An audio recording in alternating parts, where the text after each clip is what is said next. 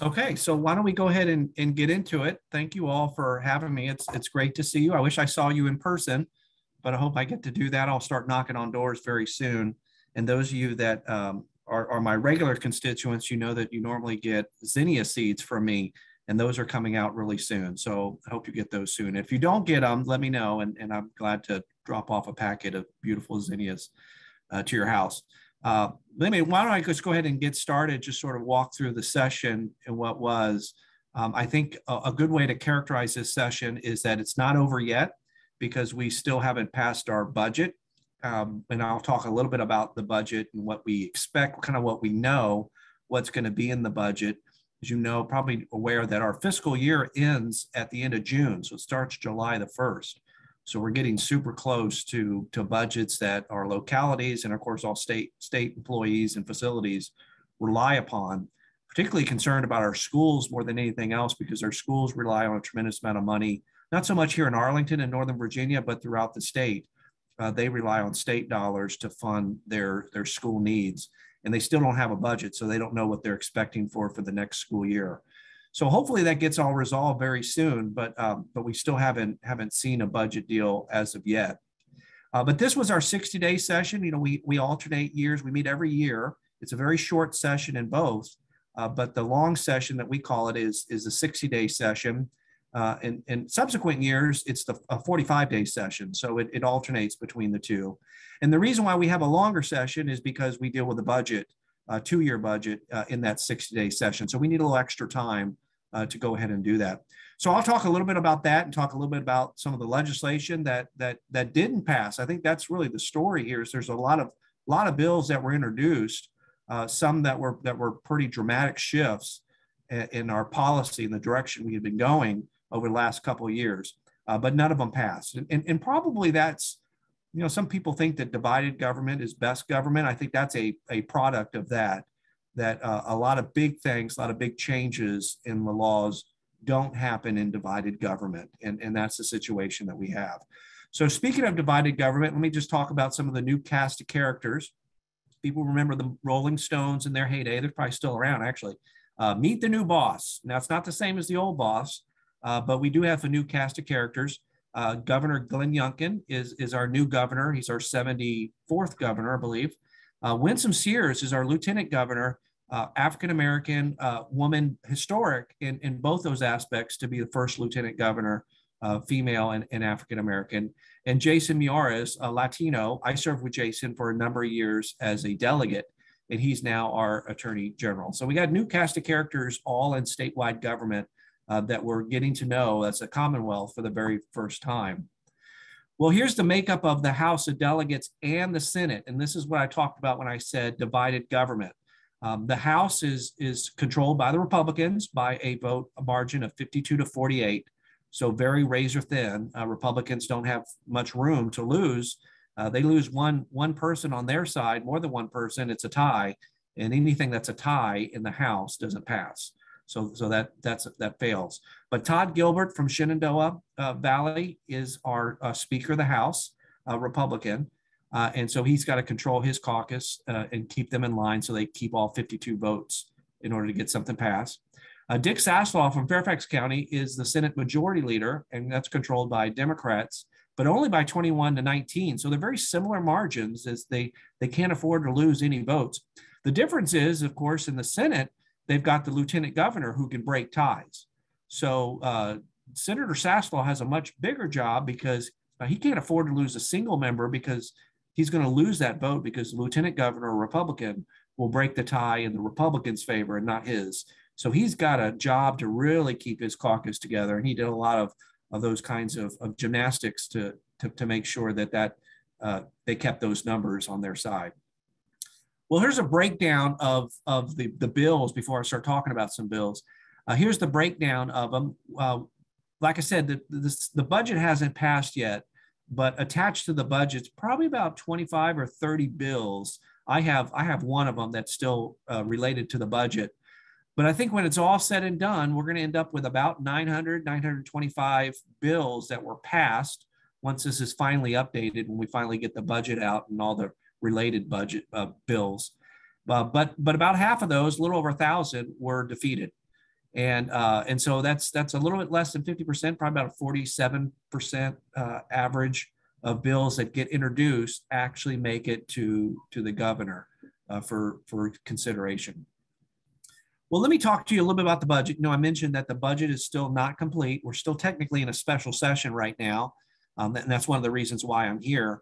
But I can tell you a little bit about what we know is likely to come out of the budget, even though it's still got that incomplete mark that you're probably used to seeing when you're in school. If you haven't finished something, you still get the incomplete. But hopefully we'll finish that soon. So the 2-year budget, we're looking at about nearly $160 billion budget. I remember this is my 13th session. I remember when we first started, that was under $100 billion for our 2-year budget. And so now you can see just in 13 years how much it's grown by 50%, our entire budget. The good news about the pandemic, I would say, is our economic situation in Virginia. And part of it is that we really did think that the economy was going to tank during COVID. And it didn't in Virginia, at least. And so we sort of undercounted what we expected to come in. And so we have a surplus, a big surplus, historic by any measure.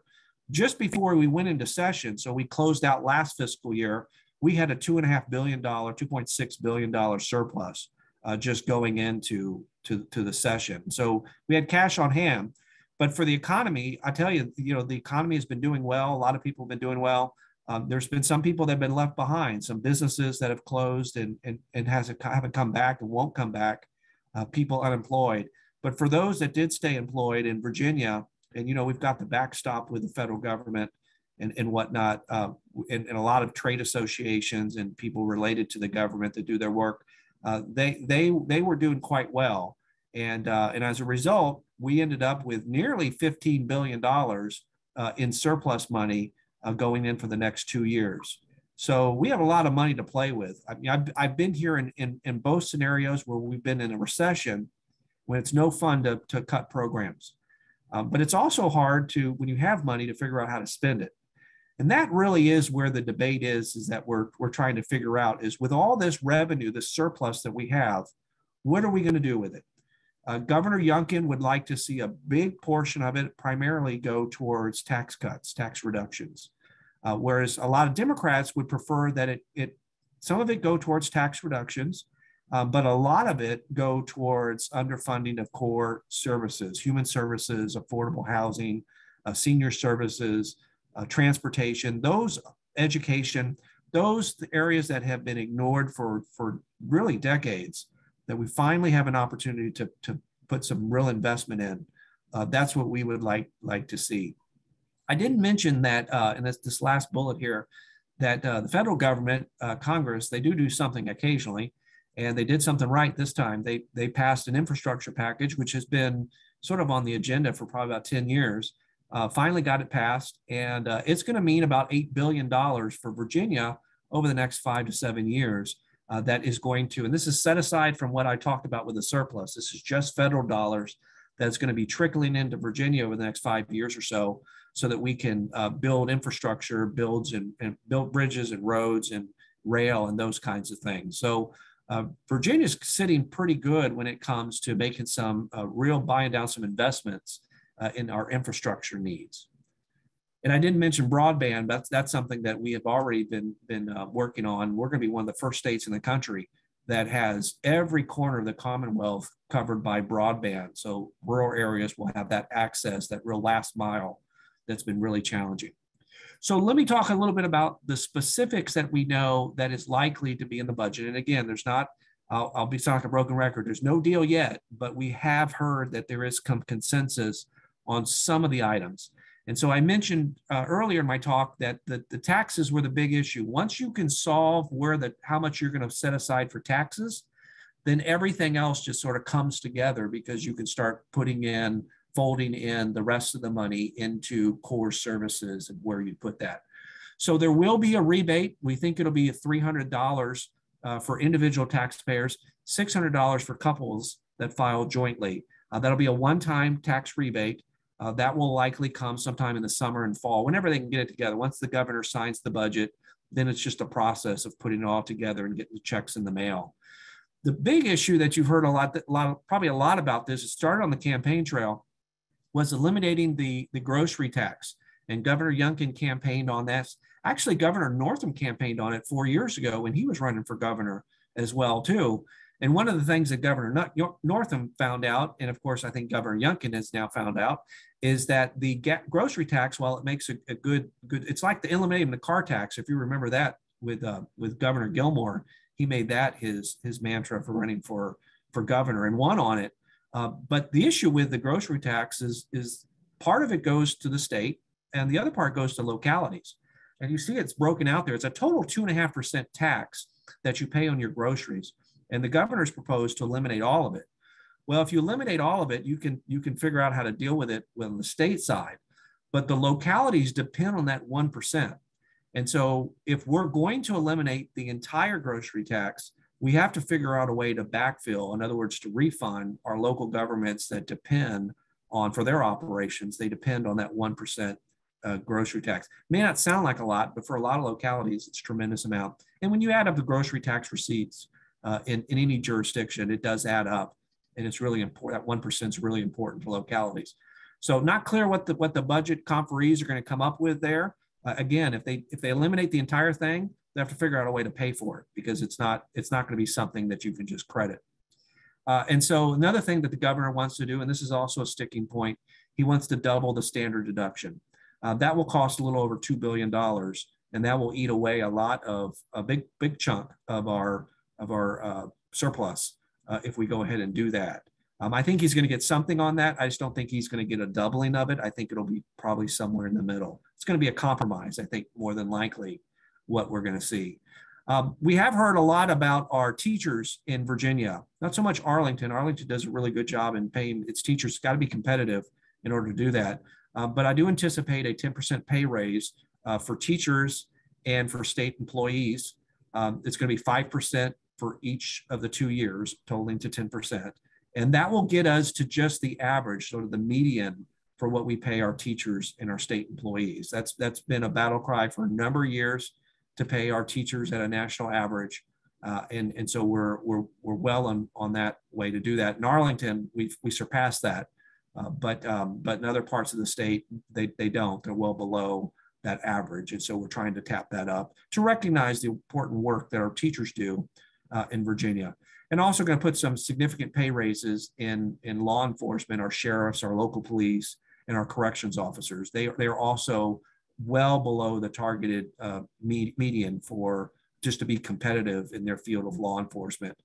Attrition is really bad in those areas as well too. So we're trying to put some money into that workforce. And there's some other things here I'll highlight. I'll put some more money in school construction. You think about Arlington, we're building schools, seems like all the time. There's a new school going up every few years or so and trying to renovate some schools. But schools across the state are in bad need of repair, leaks in the ceiling. You think about the ventilation issue that we have with COVID. There are some schools that don't have any ventilation to speak of at all. They have no air conditioner, no heat. And I mentioned leaks in the roof and things like that. Well over 100 years old in a lot of schools, inner cities and rural areas really need some help from the state level. It's not something that we normally do. We normally don't get into the business of funding local schools construction. That's usually a local issue. But for a lot of these localities, they really need the assistance. They just don't have the tax base that Arlington has to draw down in order to pay for those infrastructure needs. There's going to be more money in behavioral health. You probably hear quite a bit about our behavioral health issues, substance abuse, people with intellectual disabilities and mental illness. All that's on the rise, and we're trying to get ahead of that and try to meet those needs. Well, let me talk a little bit about some legislation. And a lot of people, certainly on this call, have been the beneficiaries of some of the changes in voting laws over the years, over the last couple of years. I think COVID kind of drove people to do this because people didn't want to leave their house. So we really did make early voting a big emphasis, and people want to keep it. And so a lot of these things at first were temporary type things that we lifted for the election in 2020 rather. And people liked that. People thought that was convenient. So I guess about 2 years ago, we made those laws permanent. And And this year, the House had some different ideas. House Republicans put in some bills to reverse a lot of those things. They wanted to put the photo ID requirements back in. They wanted to disband, do away with the absentee drop boxes. I don't know how many took advantage of those. I never took. I always liked to vote in person, and have been able to do that. But I know many people. I'd sit there and watch some of the votes and work some of the polls, and there'd be a drop box right there, and I'd see people drop it off. So I know they're used pretty heavily, and so they're very convenient for a lot of people, these absentee drop boxes. But there was a bill introduced to do away with that.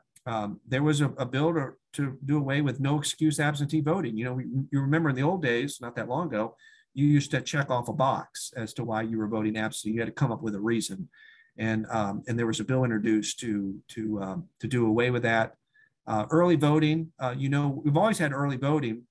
It's sort of called it absentee voting, of course, and it usually started about 14 or 15 days before the election. But 2 years ago, we passed a law to extend that to 45 days before the election. So we extended it much longer. A bill was introduced to revert it back to the 15 days, 14, 15 days. And all those bills were introduced. All those bills were passed the House and on a party line vote, but they failed in the Senate. The Senate defeated them. And this goes into my divided government part because some of these bills, all these bills that I'm going to talk about here, passed the House, but they failed in the Senate. Well, minimum wage, you probably know that Virginia is one of those states that prior to a couple of years ago, they pegged their minimum wage to the federal minimum wage, which was $7.25 an hour. And we've moved it up recently to $9 an hour to go up to $15 an hour by 2026. Well, a bill was introduced and it passed the House, failed in the Senate, but passed the House to cap that minimum wage at $11 and not go any higher. And again, that bill was, both those bills, a couple of different versions of those bills that would cap at $11 an hour, failed in the Senate after it passed the House. Well, I put this slide here on purpose because I don't think you can read it. And but I wanted you to know that a lot of progress, and I don't take it personally, of course. I used to chair the Public Safety Committee when Democrats were in charge, and all of the gun violence prevention bills that we passed, a lot of successes that we've had over the last couple of years when I was chair, have all been tried to be repealed. And I'll run through a few of these really quickly. Repealing the one handgun a month. You know, you can only buy, a current law, one handgun per month. They don't want to have all these people going out buying a bunch of guns to either sell to their friends or hand out for different purposes. And so that law is in place, but there was a bill to replace that and allow you to buy as many handguns as you want, as you can afford. It would allow you to carry guns in churches, allow you to carry guns in daycare. It would, the red flag law, which was a law that you could, if you had a loved one that was a danger to themselves or others, and a court would to order that person was a danger to themselves or others, to order that all those guns be removed for a cooling off period. That was repealed as well too. Anytime, any requirements that you report a lost or stolen gun once you realize that it's lost or stolen, that was repealed. Allowing you to carry guns in the Virginia Capitol, allow you to carry guns in the government building, the Bosman building, for example. We passed a law that allowed Arlington to take advantage of that. You probably noticed there's now signs if you ever go to parks or community centers that you're not allowed to have a firearm in those facilities. There was a bill introduced in the House that would revert that will allow you to carry guns in community centers and things like that. So all these bills that were here, most of them, they're all introduced. Most of them passed the House. Some just weren't heard because they're too controversial. But they all passed the House, and those that passed the House were defeated in the Senate.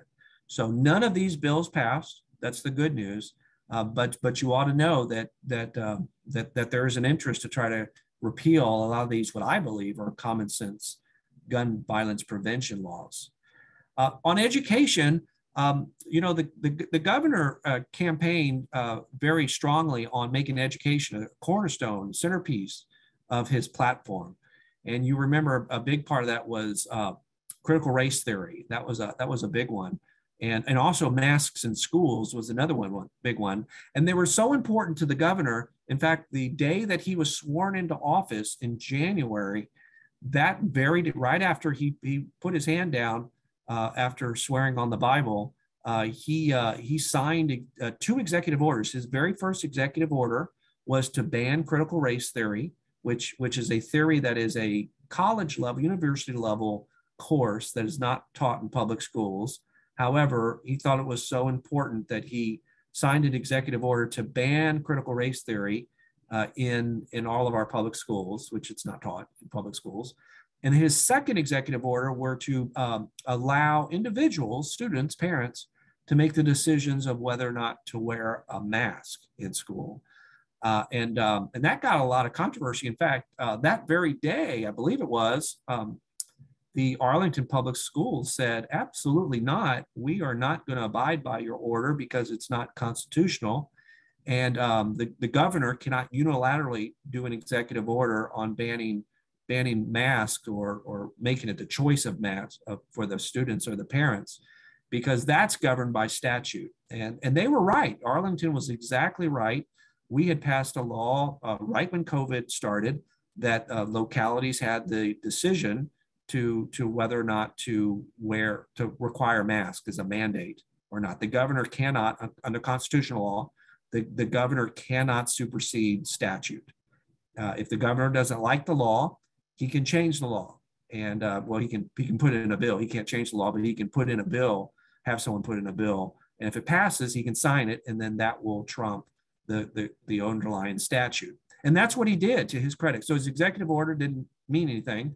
But he was able to get a couple extra votes on the Senate side, and they did pass a law during the middle of the session. They fast tracked it, and to his credit, he was able to sign that into law. And so I believe it was March 1st is when it went into effect. That point forward, it's up to the parents to decide, parents and students, if they're of age, to decide whether or not to wear a mask. And I can tell you that's not at this point, because COVID is now starting to swirl. It's not having a good impact in Arlington. I have 3 kids in Arlington Public Schools, and I get reports constantly about COVID spreading throughout the schools and things like that. So but it's one of those things that's now the law, and masks are optional right now. Well, here's a couple of things that were also failed. For those of you that don't know about constitutional amendments, how we pass in Virginia, it's actually pretty easy compared to the Congress and how they pass constitutional amendments. It's a very high bar to pass a constitutional amendment at the U.S. federal level. But at the state level, it's much, much easier. It might not sound like it, and I'll describe it to you. You have to pass a resolution in 1 year, 1 session, and then that very same year, you have to have an election, an intervening election. And then a state election, I should say, state election. And then the very next session, you pass the identical resolution. And then if you get through all of that, then at the very next election, it goes to ballot for the voters to make the final decision. And so there were 2, and you're probably used to seeing these constitutional amendments. We usually send you 1 or 2 a year. These were 2 that you were going to see in November. Unfortunately, they were defeated in the House. They made it all the way to the finish line, except for that one last session to get it through. One was, we're one of the very few states in the country that require that when someone completes their prison term, their felon, they complete their prison term, in order for them to have a restoration of voting rights, they have to fill out an application and send it to the governor. And the governor, he or she, and makes the determination of whether to approve that application for that restoration of rights. So we're one of very few states that do it that way. And so this constitutional amendment would have enshrined in our Constitution to make this restoration of voting rights automatic. So you didn't have to go to the governor. That was defeated. The other one that was defeated was I think, the biggest surprise to a lot of people was same-sex marriage. For those of you that were, I think it was probably, in the early 2000s, mid through 2000s or so, we passed a constitutional amendment in Virginia. It's in our Constitution that defines marriage between one man and one woman. Well, of course, subsequently, the United States Supreme Court has ruled that to be unconstitutional, that same-sex marriages can exist in the states. But we still, nonetheless, we still have that in our Constitution. Now, the U.S. Constitution, as you probably know, trumps the state constitution because it's a constitutional right, a federal constitutional right. But nonetheless, it's still in our Constitution, and so this amendment would have repealed that, taken it out of our Constitution. But it passed the Senate. I'm gonna sound like a broken record, but then it failed in the House, and so that did not. Fortunately, you're not going to get to see that. So we have to start the process all over again for that to come back. A couple of my bills, I passed about 17 bills this session. I had a pretty good year, especially for someone that's in the minority. But I got 4 bills vetoed, which I've never had. I've only had 1 bill vetoed in my entire 13 years until this year. I had 4. And I didn't think they made sense. I think a lot of them were, and to get a bill, of course, to the governor, I mean, even though we are of different parties, to get a bill to the governor, these were bipartisan bills. That's the only way me now in the minority, I can pass a bill is to get Republican support. And most of these bills had significant Republican support in it. These were all bipartisan, but yet the governor saw fit to veto the bill. And I think it was more of a sending a message to Arlington more than anything else.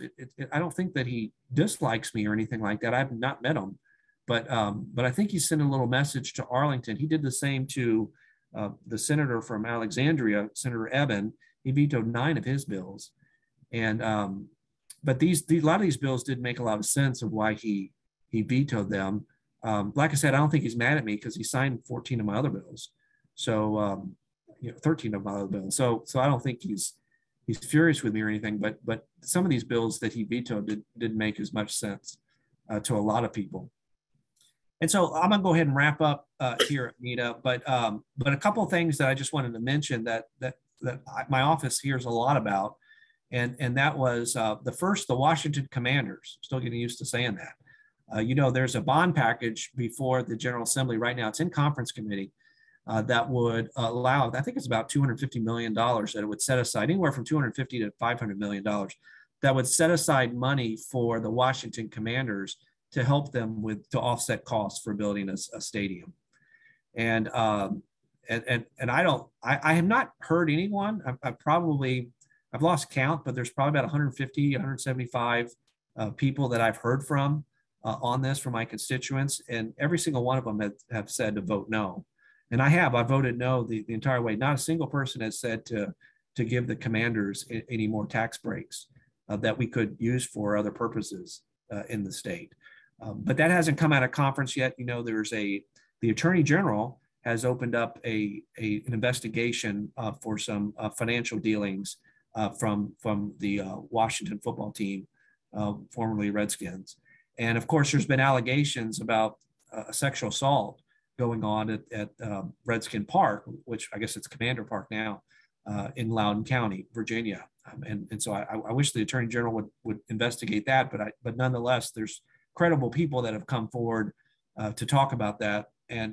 But for a lot of reasons, I don't think Daniel Snyder needs a state tax break to build a stadium in Virginia. And anytime these initiatives have started in other states for other teams, it's been a huge loss, financial loss for the locality or the state that has set aside that money. The other thing I'll just mention is marijuana. As you probably know, that was sort of the big story a couple of years ago, is we did pass a law that made marijuana possession legal in Virginia. You can grow up to 4 plants and you can have possession of up to an ounce.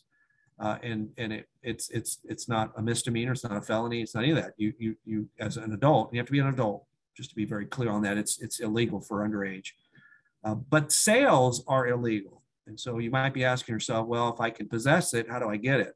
Well, I'm not supposed to tell you that, but I don't know. But and that's my story. I'm sticking to it. But we're trying to figure out a way to bring the sales, because the sales do happen in 2024. And we were trying to accelerate that and create a regulatory process. I think what you will see, and it will happen, at one point, their sales will be legal in Virginia. I think what you're going to see is a regulatory framework that looks a lot like the ABC liquor store model. You're not going to see one of these retail stores on every corner or anything like that. I don't want to alarm you on that, but it'll be like ABC, where they will have a certain number of licensees throughout the state that will be able to sell. And a lot of people, what we want to do is because marijuana laws had disproportionately affected people of color, there's been a big push for the regulatory scheme, whether it's the growing of the marijuana or the manufacturing, refining it, and the sales of it, to give opportunities for equity for people of color to benefit from marijuana sales, to give them a fair opportunity to bid on some of these projects and things like that. What we don't want is we don't want some large company, maybe it's a tobacco company who has sort of the distribution and network already set up in order to do a lot of this stuff. We don't want them to come in and just take over the market. And so we want to allow opportunities for other people, other Virginians to come in, particularly people of color, to have the opportunity to benefit from it. So that's all going to have to be worked out, I think, next year in the 2023 session. We have to figure out the regulatory scheme, because whether we like it or not, the retail sales are going to start in 2024. And so we've got to get the regulatory framework together. So that's the last, that is not the last slide. Redistricting. Redistricting impacted Arlington slightly, not a tremendous change. We are going to, that first map there that you see is sort of that, I guess that's sort of a purple bluish color. That's District 1, that's my district. And so that's it keeps my district entirely in Arlington County there. The green district that's district number 2. That's an interesting drawing there. That's a community of interest of high rises on the Metro corridor. And it kind of goes around, starts around the Ballston area. I still have a little bit of Ballston. But if you follow the orange line from Ballston to Roslyn, you can see how it circles there at the very top there in the middle. That's National Cemetery.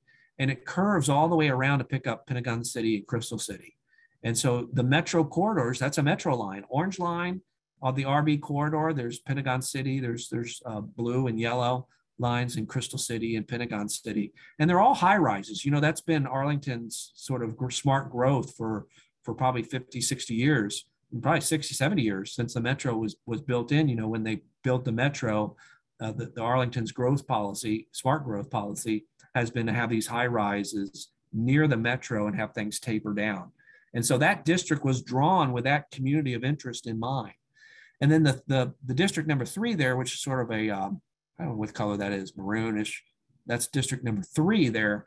That's South Arlington, entirely South Arlington, which would be included. And it picks up a little bit of Alexandria there as well too. And switching over to the Senate down there at the bottom, that pink color there, I know that color, that is the 31st district, I believe. That's the number there. Or maybe it's the 40th, I can't see. Maybe it's 40th district.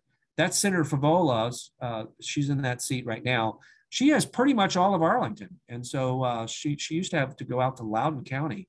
That's how far her district stretched at one time. And so now it's not there anymore. And now it's almost entirely in Arlington. There's still a little bit left over just because of the population. And that blue color there at the bottom right, I don't know that, I can't see if that's 39th district or not, but anyway, that blue color is Senator Eben. He's going to have a little part of Arlington. He'll have some Pentagon City and Crystal City area there, a little bit of Shirlington, Fairlington area right there. So that makes up Arlington now. So we used to have 3 senators. Now we're going to go down to 2, and we used to have 5 delegates. Is that right? 3, 4, 5 delegates. And is that right? No, we said 4 delegates, and now we're going down to 3. And so so that's it. So that's my presentation. I'll hand it back over to you for questions. Very good. Thank you so much, Delegate Hope. We've got some questions here that have come in. First of all, thanks for the zinnia seeds. We do like those every year. Are there any areas of consensus that high level that the Democrats and Republicans agree on, either in the House or the Senate, or both? Yeah, I think you're going to see the budget is going to be, the budget. I probably undersold the budget. The budget is going to be historic in a lot of places, and I think you're going to see a budget that comes out that has unanimous support, if not near unanimous support. Historic investments in our, first of all, there's going to be tax cuts in there. They're going to be built in permanent backs, well, as permanent as you can be until we run out of money. But there's certainly going to be tax cuts in the big tax cuts. But there's also going to be historic investments in our schools, in health and human services, and transportation, and everyone agrees that those have been underfunded, especially human services, for a long, long time. And so I think you're going to see near unanimous consensus there. On the legislation, I only highlighted the stuff that's controversial. We agree on most stuff. That one of the first sides that chart that I showed, where there's a lot of bills that passed. I think there was probably about almost 900 bills that we passed. I'd say probably 70 or 80% of those passed on a unanimous vote. So there's little things that we agree on, some good government type things, technical changes in the law that we agree on. I just highlighted the big stuff that sort of like had been in the news and things like that. And I probably do a disservice when I only talk about that. And so I appreciate the question. The vast majority of things that we do here are on consensus, and it's just the only way we can move very quickly on things. But it's the stuff that everyone talks about in the news and they're consequential things. They're the big things that we have some philosophical disagreements. Okay. Next question is what portion of the surplus would be from business taxes versus individual taxes? Is that possible to break out that surplus figure? 18 billion, was it? Yeah. I haven't seen certainly I haven't seen the budget, but I haven't seen anything that zones in on business taxes per se. The only thing that we've released that we've heard about are on the individual tax. Is there a difference in approach on tax relief from the governor's office to make that tax relief targeted to individual taxpayers? Well, yeah, there is a philosophical difference. I think the governor would like to have it focused on people, and that's sort of the earned income tax credit that sort of differentiates us. We like to focus on people that are lower income, that really do need the help. And I think the governor would like to focus it on some of the higher income earners as well, and sort of swoops everyone in that. Doubling the standard deduction is something that is I think takes a sledgehammer to it, and really benefits people at the higher end of the level, and it benefits people at the middle, because it gives them a doubling that standard deduction is a big benefit to them. But people at the very lower income, people making minimum wage and things like that, that's how we'd like to see it taxes targeted to lower wage people. I think at the end, I think you're going to see everyone's going to benefit a little bit. And I think it probably goes back to my earlier point about divided government. The governor's going to get some things that he wants. And I think Democrats are going to get things that they want as well, to sort of a targeted approach to lower income, middle income Virginians. Okay. Just to point out, this is from Maureen, who I think here, our president this year. If the Supreme Court hypothetically took away the right or reduced the right to same-sex marriage, just to be clear, then the Virginia Constitution, as it's currently written, would be in effect. Is that right? Well, that's true. And that is, in fact, a point that the people on the opposite side said. Now, as far as I know, there's not a case pending or going towards the Supreme Court, but that doesn't mean that states won't try to do that. But that has been one of the reasons the opposition has said, let's not pass this constitutional amendment, because this Supreme Court may reverse that decision, and we want that to prevail. And so we want to keep our Virginia Constitution intact. So yes, that is a possibility if the Supreme Court were to overturn that Supreme Court decision. That's right. That's why there's a difference in state level and federal level issues that we have to keep in mind. I'm going to hold one other comment and ask you, would you like to highlight your committee work just for 1 minute? And then we've got one more question and we'll let you go. Sure. I'm on the Health, Welfare, and Institutions Committee. Been on that committee for 13 years since I've been in office, and I have pretty good seniority there. I'm on the Courts Committee as well too. I'm also second in line to take over the chair of that. And I've been on that for 11 years. And then I'm on the Public Safety Committee, in which I chaired. I mentioned that earlier, and public safety oversees all of the gun violence prevention bills, but also law enforcement, our jails and our prisons, in our homeland security. Very good. This may not be directly related to your work, but you know, it's of concern that there is a fallacy going around on why Virginia should or shouldn't teach critical race theory and schools. And you know, it seems to be an issue with it's a solution in search of a problem to a lot of people. So is there any effort in the legislature to try to debunk the effort to stop that? Well, sure. There's, you know, I mentioned Governor Youngkin's first executive order was to ban it, which it doesn't exist. And then there was a piece of legislation, I didn't mention it, that passed the House to do that very same thing. And it failed, it passed the House, but it failed in the Senate. And anytime that you debate those bills, you take that opportunity to explain to the patron of the bill that you are, Anita, you took the words right out of my mouth. It is a solution in search of a problem. It doesn't exist in our public schools. And so, you know, why you're introducing a bill that is a fallacy is a waste of the General Assembly's time.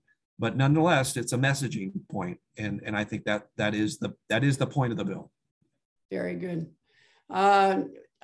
Two questions. One comment. Mary Dooley is your legislative assistant, and she's just terrific. You want to give a shout out to her. She is located in Arlington. Is that right? In the Arlington office or Richmond? In Arlington. Well, she does both, but she's here with me in Richmond when we're here, but she lives in Arlington just like me. So she's an Arlingtonian.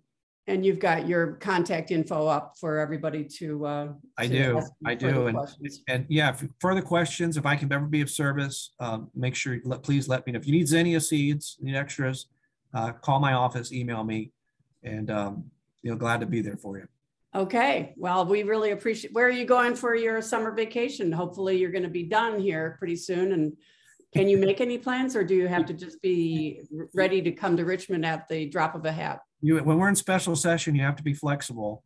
We do have some trips planned. We're going to go to Jamestown and Williamsburg. If you haven't been to Jamestown, you know, since we celebrate our 400th anniversary, you should do so. You can do yourself a treat. I'm going to go down there. We'll probably go to the beach a little bit, and you know, maybe little side trips. I got kids they're teenagers, and so they got plans at the swimming pool. So we're going to work around their schedule best we can. Well, very good. Thank you so much for joining us today, and good luck with everything. Thank you. Let's see here. Gary, I think we're done.